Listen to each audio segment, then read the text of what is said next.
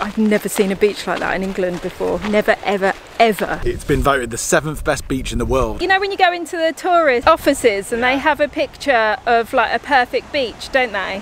It's like that picture. We also found out when we were down there, quite quickly, that it's a nudist beach. Welcome back to the channel. We're Janine and Liam Day, a married couple who are attempting, despite all the challenges we are facing, to live and travel full-time in our converted removals truck camper van in the UK. We are currently doing an almost full circular route of mainland Britain, starting and ending in Kent. Last week we continued our journey through Cornwall, stopping at Falmouth, Porthleven and Prey Sands. This week we are heading west along the south coast of Cornwall, where we find not only Cornwall's best beach, but one of the best beaches in the world, which also happens to be a nudist beach. Things are heating up, so hit the thumbs up and subscribe to the channel, and let's see what adventures we go on this week in Morgan, our removals van.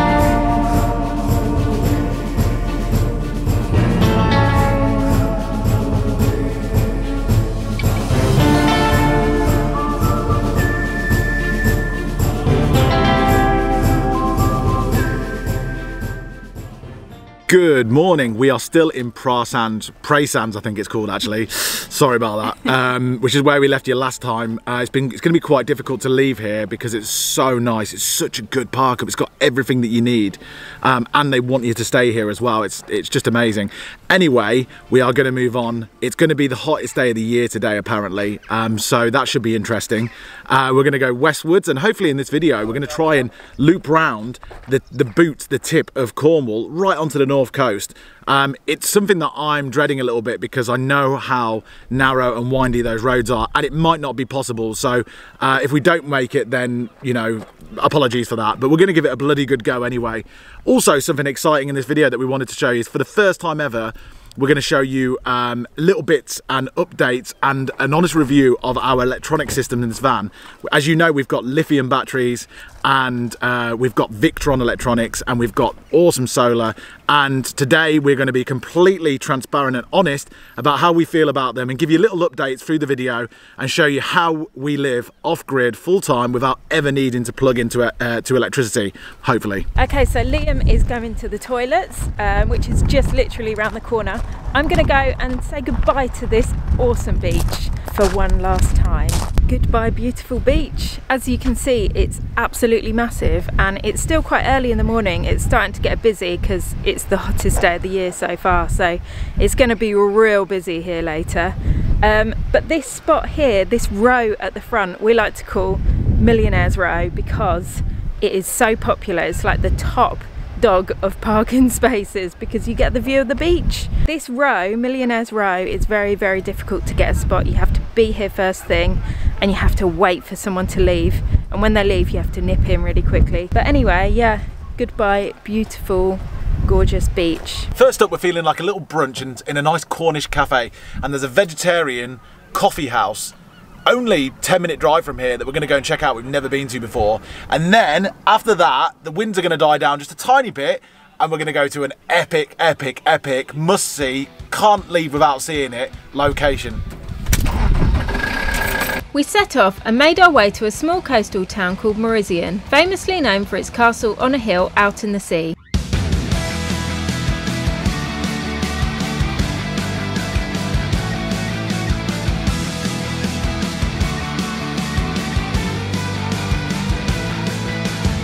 I actually find it quite amazing how beautiful some places can be. You can just rock up somewhere and just go round a corner and just see the most beautiful landscape.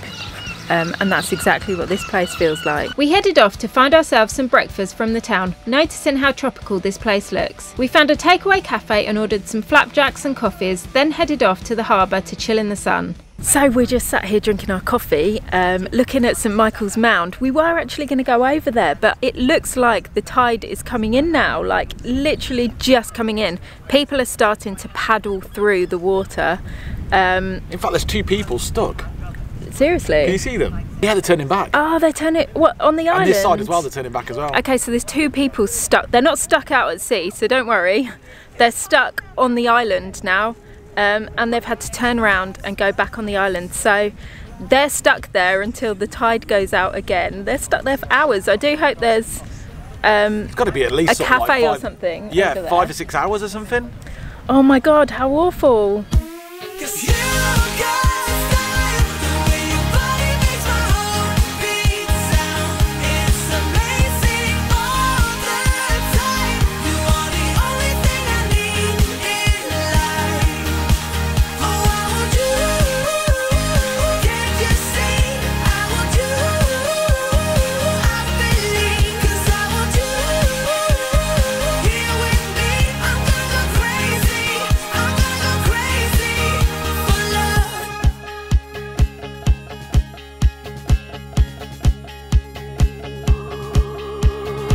I have to say, this has to be one of the coolest looking things ever.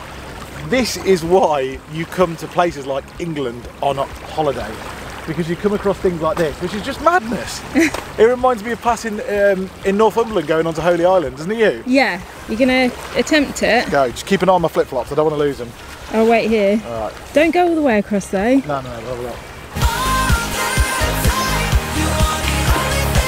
How beautiful is this? It's like a crystal clear water path all the way to a castle on a hill. It's like a fairy tale. It's just so nice. Even the path is like cobbled brick, and yeah, it's just so beautiful. The tide's literally coming in so fast. We were about a minute ago, we all stood right over there where those people were. My god, it is coming in so quick. This chap here says it's going to be swimming territory very soon to get across there. He said he had one chance to get back over, and they just took it. Okay, so we're just walking back to the van, but I just wanted to show you. Over there, the city that you can see in the distance is Penzance. We're going to bypass all of that and go around the corner, around the edge, and do like a little road trip around there. So we're going to bypass Penzance because it's a lovely hot day today and it's a busy city and we just don't fancy it. We hopped back in the van and headed to a place called Treen, a place we missed out the last time we came to Cornwall due to terrible weather. We were so gutted to miss out such a huge part of Cornwall, so for it to be the hottest day of the year made it all the more exciting. We headed off, stopping at a Morrison's on the way. Yeah.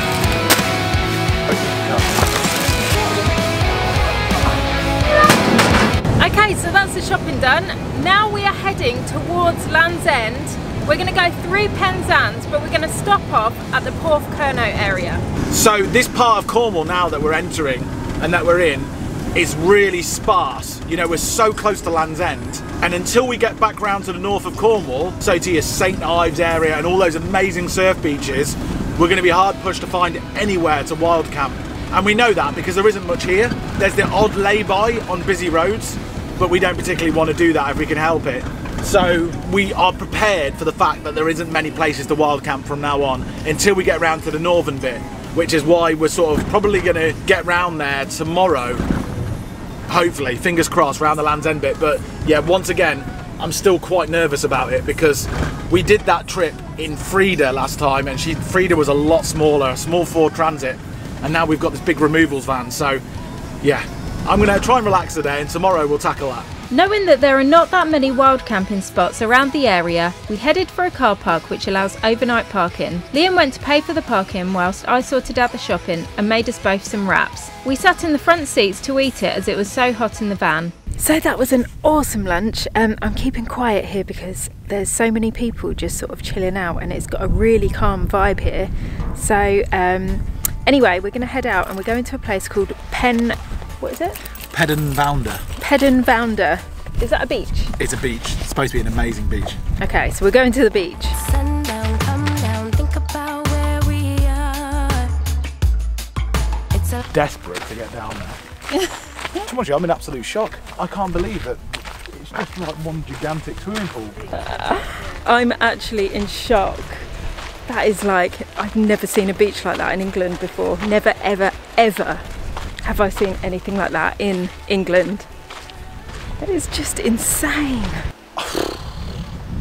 Someone just walked past and said it's been voted the 7th best beach in the world.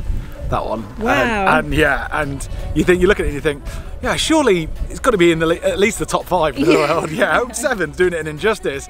That is 100% the nicest beach I've seen in this country. Is it you? Yeah, definitely. Not seen anything like that before. It is just ridiculously nice. Pinch me, because this is definitely not England, and the waters are completely turquoise and see-through. Access to this beach is a little bit tricky. You have to climb over some boulders and some rocks which are a little bit slippy. So we're just gonna get down carefully and try and make it down without any injuries now. So I put the camera down if I was so I'm holding up the camera. I'm gonna have to put it away now. We continued our journey down the very steep coastal path, definitely not for the faint-hearted, and made our way to the beautiful beach.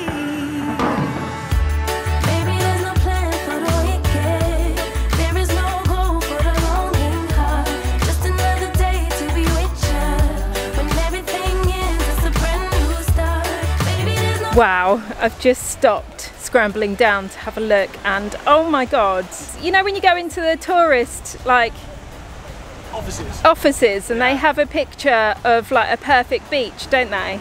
It's like that picture. Except they're usually in Spain and Greece. Our next challenge, I reckon it's down there. It's actually quite confusing and extremely dangerous, which is, you know, always a bit of fun. Upon arrival to the beach, it quickly became apparent that this was very much a nudist beach. We unknowingly walked into the heart of the nudist area. To respect the people, we put the camera away and enjoyed our time relaxing on this majestic beach, realising that sometimes some things need to remain a mystery, and this was certainly one of those times. Obviously this is paradise, but we have not come across any access to a beach that's as bad as this one. It's literally rock climbing to get up and down and off this beach. So it's not for the faint-hearted, but lots of people do it still, so it's doable. And yeah, I'm about to go up it in a second to get off it, but coming down was probably a bit harder than going up. So we've just spent half a day on that beach, and because when you've gone to all that effort to get down there, then why not? We also found out when we were down there quite quickly that it's a nudist beach. So we didn't get to film too much down there just to respect people's privacy and stuff like that. But take our word for it, it's probably England's best kept secret. We have not seen a beach like that ever before. The waters are crystal clear and shallow, up to about your chest, so far out, so that no rocks or anything. It's just stunning. Never forget that. We walked along the cliff to another beach called Porthcurno, which was absolutely stunning too. We spotted some steps carved out of the rocks and decided to check them out. It became clear that the steps led to an outdoor historical theatre, which we couldn't get access or close to. It's yet another mystery of this part of Cornwall. Feeling tired and hot, we decided to head back to the van via the road. It was a long hot walk back and we were getting thirsty. Oh my god, we have just done like a walk lasting about 40 minutes. Is it about 40 minutes? Well, if you count it from the beach, it's about an hour. About an hour yeah. Walk, and it's so hot and it's up and down as well. So we know that there's a pub up here. The local pub is calling, the local pub is calling. 'Tis the season, it's always the real thing. So yeah, Liam's excited.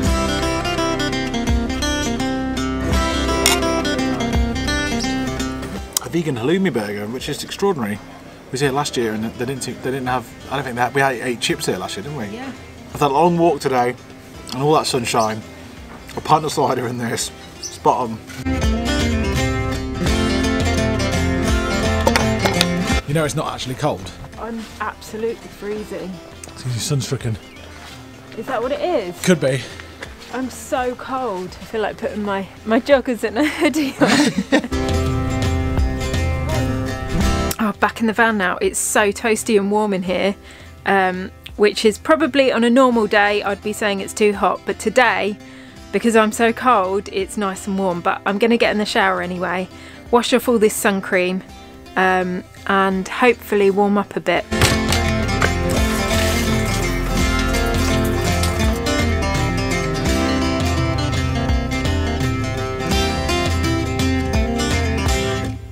Okay, it's night time now. Janine's had a shower, I've had a shower, washing off all that beach off us. We've also got lights running, we've had a fan running all evening, we've got a fridge that runs all the time. It's a big 130 litre fridge that's running all the time. Hot water from the boiler for the shower, hot water for everything else, igniter for the teas. We're also charging laptops and phones and battery packs all the time. And this is what the electronics is doing, considering that we've not had solar now for probably maybe 2 or 3 hours, like full solar probably for 4 or 5 hours. So we've not had any topping up of heat, of solar or any power. So if we look at our Victron app, this app is brilliant because it tells us exactly what is happening with our batteries, how much juice our batteries have got in it. And our lithium, EcoTree lithium batteries right now, before we go to bed, is on 86%. So we know that since we've not had any solar topping up and what have you, that our batteries are still retaining 86% of charge from solar and from the alternator, from driving and what have you. So this is really, really good. This is very, very good stuff. This means that we are in a good place and we don't have to worry falling asleep. When it drops below 50%, that's when you've probably got to be worrying when you fall asleep, or just start a bit concerned because you don't want to wake up with no power. The good thing about EcoTree lithium batteries, the ones that we've got, is if, let's say, there was a fault or we didn't have enough power and they dropped to 0, it still wouldn't ruin the batteries. I think you can drop them, you know, ridiculous amounts of times, hundreds, maybe thousands of times, they can go to 0, where lead batteries, you don't want to be doing that at all, really. Once or twice you probably get away with. So the battery power on these things is really, really good. We're going to fall asleep now with 86% of batteries, and we're going to look at it again in the morning. I'm also going to do a 24-hour thing from now on and show you what the state of the batteries are doing throughout the day and what the solar's doing as well. And do we need to go to a campsite to charge up? Probably not, but I'm going to be transparent with it and show you anyway. But for right now, we've got 85% worth of batteries before bed. And our solar, I'm just going to look, we've got a history on here, hold on, 1.74 kilowatts, which isn't huge actually, which means that the solar panels are probably dirty, or there's something on them, or that we've been in shade at some point today. So I need to look at that, because yesterday we hit full solar charge for the whole day. Today we didn't. Either way, we've got a really nice, almost full battery, regardless of how many things are going off. So it's a big, big win for lithium batteries today. We'll have an update for tomorrow on the rest of it. We made ourselves a cup of tea before calling it a night.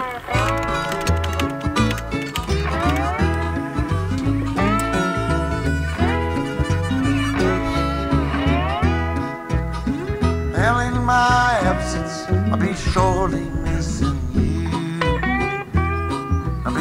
Good morning, everyone. Today we have woken up in this beautiful car park and it's a beautiful car park. It's not actually a campsite, it's more like an air really than a campsite. It costs £10 to stay for one night, and yeah, and they take card machine. You're in the middle of nowhere here, so it's actually really good that they accept card machine, although if I came back I would bring cash just in case. And there are some toilets here which cost 20p to use, and a little cafe as well. So it's actually really nice, and the location of it is just perfect. It's a walk away from that beautiful beach that we went to yesterday, and there's loads of other beaches around, you just got to find them. But for now we're gonna hit the road and go on this little road trip that we've got planned. Good morning. So we are up, it's 7 o'clock in the morning, we are about to leave.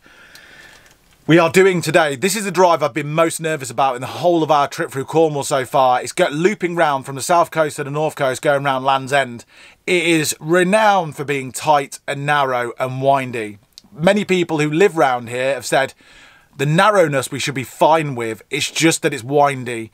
So we're picking a time where hopefully There's going to be less cars on the road. It's definitely outside of summer holiday season, so that should help as well. I probably wouldn't attempt it when the kids break up from school, but we're going to go and give it a go anyway. Hopefully we might get a chance to go and see Sennin Cove. Sennin Cove is really, really nice. And we've never done it this way around before, and we've never done it in a vehicle this big before, so wish us luck. Just checking the state of the electronics this morning, as I said we would. As you remember, before bed, it was at 85% or around about there. The state of the batteries were 85%. Woken up this morning at 7 o'clock and it's now 65%. So during the night, we've used only 20% of those batteries. That isn't bad, considering we've had laptops on charge all night, we've had phones on charge all night, and we've had the fridge going all night, and we used those showers before bed as well. So we've had a lot of use of the power so far. 65% is a really good number still, especially on a summer's day like today at 7 o'clock in the morning, where we're already getting solar power coming through and charging those batteries, topping those batteries back up. The good thing about lithium, as I said yesterday, was that you can drop them all the way down to nothing and you can recharge them again. I think a few thousand times. So it doesn't matter if in the winter, if we do drop below that. And I'm going to do another one of these videos in the winter to show you. But for now, we don't have to worry. It's absolutely fine. 20% worth of batteries. We could do, with no solar whatsoever, we could do another evening here, no worries. Another 2 evenings possibly. If we were a bit more sort of conservative with the appliances that we're using, we probably could do another few evenings. So it's absolutely no worries whatsoever. The drive alone today will charge up the batteries to full. The DC to DC, the alternator charging up the batteries. So that's also really efficient. That's the Victron part of it. It's just really, really good. The lithium batteries, the way that they come into it is that they just hold that power really well. We've got 220 amp hours of battery, so we've just got more than enough juice and power for everything that we need.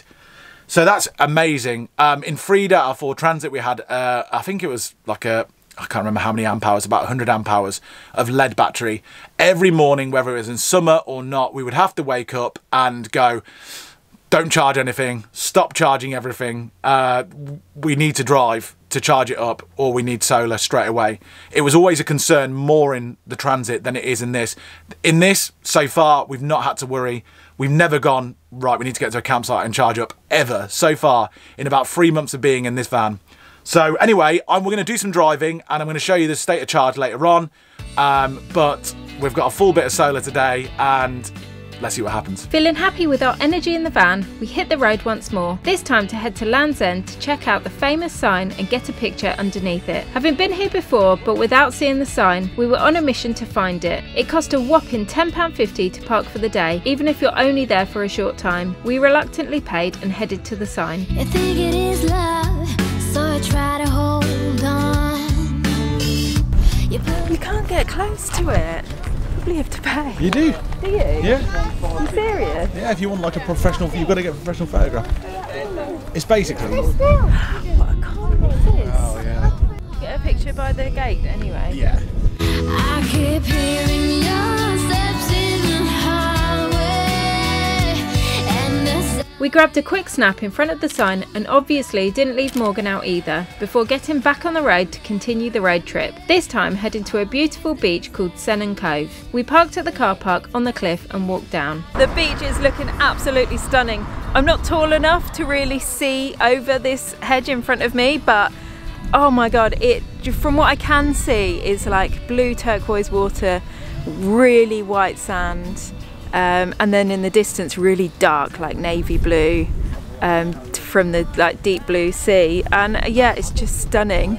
I can't wait to get down there now. But what we're talking about here is incredible white sandy beaches, and then what looks like the biggest infinity pool you've ever seen in your life. Crystal clear turquoise blue waters, and it's friggin' England. And we're just getting tiny glimpses of paradise all the way down this hill. There's like little windows. There's like, oh my god, oh my god, oh my god. We headed down, grabbing a coffee from the beach cafe, possibly the nicest views we've ever seen from an English cafe. How incredible is this place? I am so shocked. We have been here before, but the tide was right in and it wasn't a nice day. But coming here on a nice day, tide's out, the sea looks stunning. It is just like paradise. I can see what everyone was talking about now. Before I couldn't, I didn't quite understand it, but now it is insanely beautiful.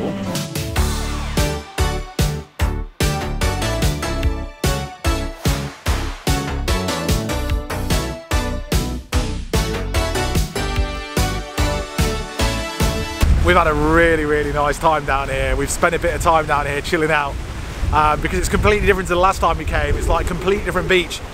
When people say it's one of the best beaches in the UK, they bloody mean it as well. It's just insane. And it's actually a really good surf beach. When the surf's up, it's incredible. The waters are turquoise blue and it's just a big expansive beach. It's just amazing. It's gonna be very hard to leave, but onwards we must go. We decided to climb the huge sand dune back to the van, grabbing our last views of this epic beach before we leave. Okay, we're now en route to do the road that I've been dreading the most through the whole of this because I know what it's like. We're doing it in the opposite direction. We've got a bigger vehicle. It's the road from Land's End, pretty much, to St Ives, and yeah, I mean they're meant for horse and carts back in the day, so this should be really interesting. Here we go! Here we go! This is it now! Woo! Let's do it! Fingers crossed.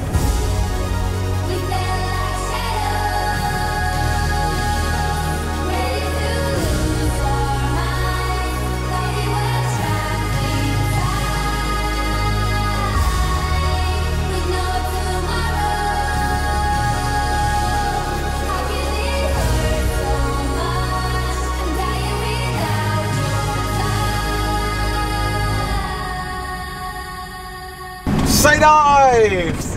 Is it? Woo! Very pleased that's over actually. It's nice to do it. It's one of the most remote parts of the coastal Cornwall, so it's worth doing. It's beautiful, but I'm so glad it's over. But I've got to say how proud I am of our big green removals van for doing that. You know, there's been, apart from a couple of occasions, we've been genuinely all right in Cornwall, and lots of people told us not to even bother doing it. And he did it. I was like, she did it. Well done, Morgan. Well done, Morgan. Woo! Proud parents we are. Proud parents. And now we're going to leave him at church, you know, to say his prayers and all that sort of business.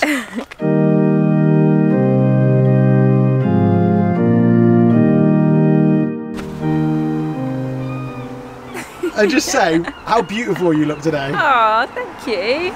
It's so nice. So we're heading down into St Ives now. We had no intention of doing it today, but we're both quite hungry. We've not eaten anything today yet. It's almost 2 o'clock in the afternoon. So we're just going to get a bite to eat down there because we think it's probably one of the better places to do that actually. And it's a really nice, I mean, St Ives does host some of the best beaches in the UK, for sure, and in the whole of Cornwall. We've not even seen half of them, so maybe we'll get a glimpse of those now. Whilst getting something to eat, it has to be said, it's one of the steepest and most difficult places to park so far. And if we drove Morgan down into St Ives itself, and I was really conscious of doing that, there's very high chances we'd get stuck and not be able to get out. It's that tight down there. We did it in Frida, and Frida almost got stuck as well, so we're not going to run that risk again. Anyway, we're in St Ives now, so we're going to go and enjoy ourselves. So off we went, heading into the beautiful coastal town of St Ives. 100% touristy, bustling streets, a harbour and busy beaches, bars, restaurants, cafes and shops. We love to come here for the day and immerse ourselves in what it has to offer. Today it's an all-day breakfast for Liam and a sandwich for me, before heading across the road and finally ordering something that you just have to get whilst in Cornwall. You can't come to Cornwall without having a cream tea, a vegan cream tea, and that's exactly what we're looking for right now.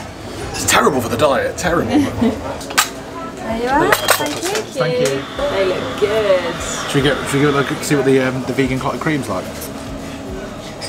It's like pure coconut. Whipped coconut? No, it's not even whipped coconut, it's like desiccated coconut, mashed up with like... Yeah, it's weird. You wait to try it. It'll be nice though still. We ate our cream tea in this tiny little tea house. The scones were freshly baked, still warm, and were incredible. We chatted to the neighbouring tables who had the cutest dog. It's official, we just had our first Cornish cream tea of the year. And obviously it was completely vegan as well. But I asked them, being a Cornish cafe, if it's jam before cream or cream before jam. And it is, of course, in Cornwall, jam before cream, which means in Devon, it's cream before jam. And for me, that does not make any sense whatsoever. Got to admit, I'm sort of more on the side of Cornwall with that sort of argument. They obviously didn't want to get into too many politics about it, but I just said logically it makes more sense, does it not, to have jam before cream? Yeah, it's a head scratcher. It's absolute chaos around here. There's blooming seagulls dive bombing, chips on the floor. There's so many people, but it's actually a really good atmosphere. And the beach is beautiful. We finished our afternoon in St Ives by the harbour on some deck chairs, followed by the beach before calling it a day. We both really love St Ives and still have more beaches to explore around the area, but this time around we decided to leave. Cool, we're back at this church where Morgan has been all day resting in the shade. It's been hot and sticky in St Ives today, and we're just about to leave and go and find our park up. But I just wanted to say how amazing it is to see Janine wearing dresses again. Not only does she look absolutely beautiful and stunning, she's also really happy. This is the temperature that she likes. Janine must have Mediterranean blood or something like that, because she's just not meant for cold conditions, cold and damp conditions, which is what made her suffer so much during the last winter. So it's just really nice to see her wearing dresses again. And I'm so dedicated now to making sure she doesn't suffer anymore with being in cold, damp places, because we've got the freedom of Morgan. You know, we're full-time van lifers, we're full-time travellers, and we're just going to make sure that she doesn't have to go through that again. Yeah, the odd weekend, yeah, the odd week, but full-time life, there's nothing to say that she can't, at the moment, that she can't be in warmer places. So we're looking forward to that. But for now, we're going to go north to go and find a park up.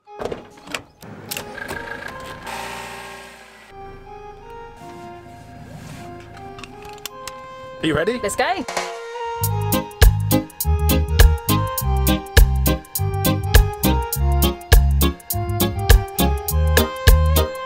The night seems to fade, but the moonlight lingers on. There are wonders for everyone. Oh, the stars shine so bright, but they're fading after dawn. There is magic in Kingston town. Oh, Kingston town, the place I long to be. If I had your word, I would give it away just to see the girls I play. When I am king, surely I would need a queen and a palace and everything, yeah. And now I am king, and my queen will come at dawn. She'll be waiting in Kingston town. Okay guys, that's a wrap on today's video. Thank you so much for watching. Hope you enjoyed it. Thank you so much for liking and subscribing and commenting and all that sort of business. We'll see you next time, because we're heading north into Cornwall. Yes, there's only one way out, and that's north. We're having a great time, and there's so much more to see. But time is against us because the kids are going to be breaking up from school. And just before I go, I wanted to give a huge shout out to EcoTree, the guys that provide our lithium batteries. As you can probably tell, we have no problems with them. They are absolutely fantastic. And one of the best things about EcoTree is the support that they provide after you buy the batteries. So you're not going to be left in the lurch when you buy them. They are incredibly nice people, and we really recommend them. We'll leave a link in the description if you want to go and check them out for yourself, and we'll see you next time. I am king, surely I would need a queen and a palace and everything, yeah. When we wake, hear the birds and see the sun. Side by side our fears are done. Oh, the good times just begun.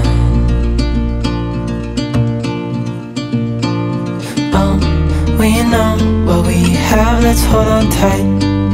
Found what we're looking for in life.